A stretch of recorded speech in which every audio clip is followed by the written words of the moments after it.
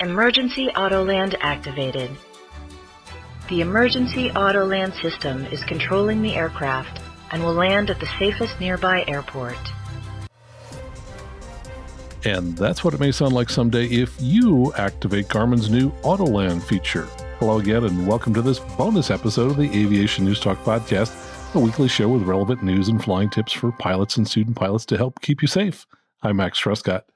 And this is a special episode, so you'll be one of the first people to know that Garmin rocked the world early Wednesday morning with their announcement of a new Autoland feature, which will be available initially in two aircraft, the Piper M600 turboprop and the Cirrus SF50 Vision Jet. And I am thrilled to be here in Olathe, Kansas at the Garmin headquarters for this unprecedented announcement.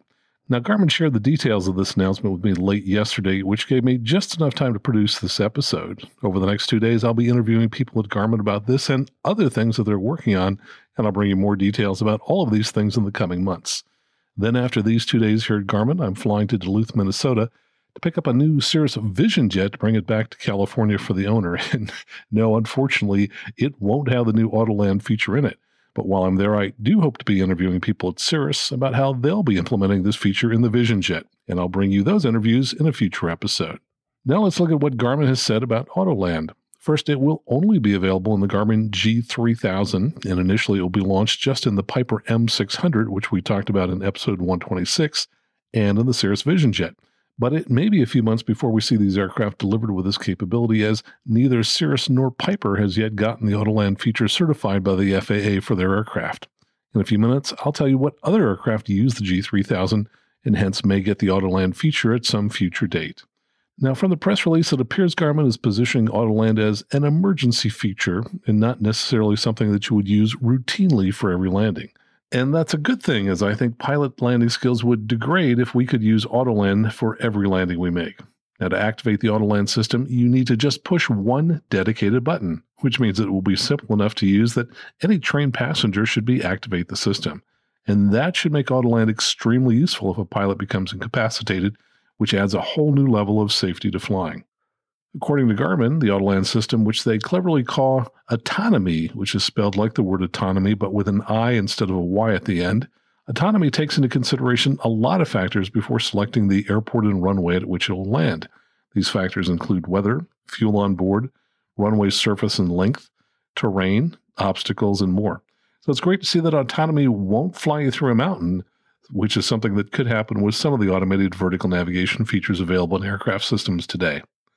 Plus, Garmin says that Autoland can also activate itself automatically if the system determines that's necessary. Now, how that might work in different aircraft manufacturers' implementation of the G3000 could vary, but some G3000-equipped aircraft like the SF50 Vision Jet already have a hypoxia recognition capability that's associated with their EDM or emergency descent mode, and that's apparently what will trigger an automatically activated Autoland, at least in the Cirrus Vision Jet, and probably in the Piper M600 as well. EDM is triggered if a pilot has had no interaction with the avionics in the aircraft for a predetermined length of time. And when that time criteria is met, and an Are You Alert system message is displayed. Touching a soft key or button resets the system. If the alert is not acknowledged within 60 seconds, a hypoxia alert message is displayed, and if that alert is not acknowledged within 60 seconds, an auto descent warning is displayed. An automatic descent to 14,000 feet in 60 seconds is displayed. And if no interaction occurs, the autopilot initiates a descent to 14,000 feet. If no pilot interaction occurs after 4 minutes at 14,000 feet, the system descends to 12,500 feet. And apparently Autoland will now continue that descent all the way to the ground. In addition to landing the plane, autonomy will also automatically communicate with air traffic control. Now, it's not clear from the press release if that simply means the aircraft will squawk 7700 or if it will transmit automated messages to ATC. It does say that passengers have the option to communicate with ATC by following instructions displayed on one of the aircraft's touchscreen controllers. So this is one of the things I'll try and get more detail about when I talk with people at Garmin. Throughout the landing, the G3000 displays a map showing the aircraft's position and information about the destination airport that it's chosen, the estimated time of arrival, distance to the destination airport, and the remaining fuel on board. And throughout the entire emergency landing, autonomy will continuously provide visual and oral messages in plain language so that passengers can see and hear what to expect as the automated landing occurs. Now, a key component of the system is the Garmin Auto Throttle, and that manages engine power to control speed, as well as to climb, descend, and maintain altitude as needed during an auto landing. The Autoland system can also initiate a holding pattern if needed to lose altitude or reduce speed. It will also automatically extend flaps and the landing gear as needed. Now, once on the runway, the brakes are automatically applied to slow the aircraft and track the runway centerline until the aircraft is brought to a full stop on the runway. The engine is then shut down automatically so that people can safely exit the aircraft. And at any time, the Autoland system can be deactivated by pressing the AP key on the autopilot controller or the autopilot disconnect button on the yoke or side stick. And if the system was accidentally deactivated, the flight display shows passengers how to reactivate Autoland if necessary. Now, autonomy differs in one major way from Autoland systems that you'll find in airliners such as the Boeing 787, 777, 757, and 767. Those airliners can only execute an auto landing at an airport with an ILS, and there are only about 600 ILS systems in the U.S. However, autonomy works with GPS and can land at many of the thousands of airports with a GPS approach as long as it has vertical guidance to the runway, such as approaches with LPV minimums. And there are now more than 3,000 LPV approaches in the U.S., so there are thousands of airports to which autonomy can make an automatic landing.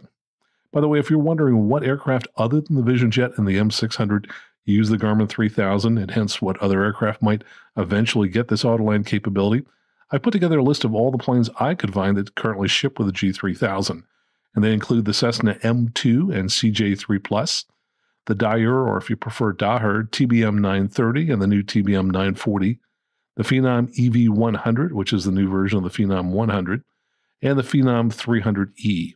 Also the Honda Jet. Now in the future, Cessna's new single-engine turboprop, the Denali, will also use the G3000, and there are a couple of tactical aircraft slated to use a smaller version of the G3000, and these include Textron's Airland Scorpion and the Diamond Dart 550. TAC Air has also retrofitted the G3000 into its small fleet of refurbished F-5 fighter jets. Now note that only a few models of the G3000 equipped aircraft currently have an auto throttle, and to me that looks like a key portion of the Autoland system. In addition to the Cirrus Vision Jet and the Piper M600, Daher announced about a month ago that the new TBM 940 also has an auto throttle, so it's a good guess that the 940 may be the next aircraft to get this new Autoland feature. So there you have it, the new Autonomy Autoland feature for the Garmin G3000.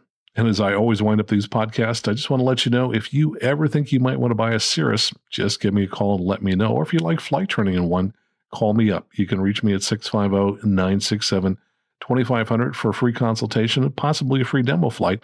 And I can also explain the differences between buying a late model used aircraft and a new model. And if you'd like to send an email with feedback or record a listener question, just go to aviationnewstalk.com and click on Contact or click on Listener Question at the top of the page. And of course, please tell your friends about the show. And if they don't know what a podcast is, we'll just send them to the Apple App Store or the Google Play Store to download our dedicated Aviation News Talk podcast apps for iOS and Android. And yeah, those apps are free. So until next time, fly safely, have fun, and keep the blue side up.